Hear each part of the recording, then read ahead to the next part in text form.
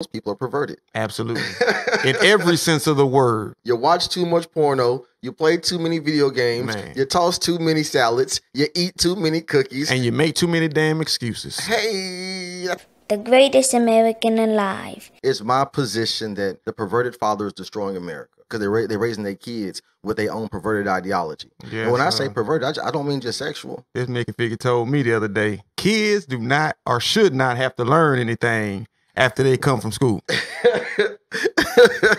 So after they leave the schoolhouse for 8 hours, the parents shouldn't have to do nothing. The state is supposed to raise my baby. Right now in America, parenting is a luxury that we can't afford. It takes too much time, huh? Yeah. It's too expensive, huh? Man. To be a daddy in America. Too expensive. That's a perverted ideology. So we blame it on baby mama, but like, what kind of baby daddy is you? What kind of father are you? Like, that's the question that I think that the men in America have to ask right now and to hold ourselves accountable is, what kind of father am I? And like a few years ago, man, I was a horrible father. Like when I first got divorced, I had no idea how to deal with the separation from my children and my ex-wife. I was lost. And I found myself in the bottom of a bottle every day. Like most of us do. Like I was trying to drink my troubles away and they just started just compiling. And I didn't have anywhere to go to have an honest conversation on how to navigate this pain. Everyone around could just say, be a man. What does that mean? Man, that's a perverse ass ideology. I don't even understand what that means. In a time where we can't even define what a man or a woman is, what does being a man mean?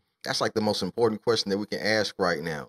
Is because if it's not my sexual, like if it's not based on my penis and my testicles, like if that's not the starting place of being a man, then where we finna start at? Your thoughts on me make me a man? Man. What you think about me makes me a man?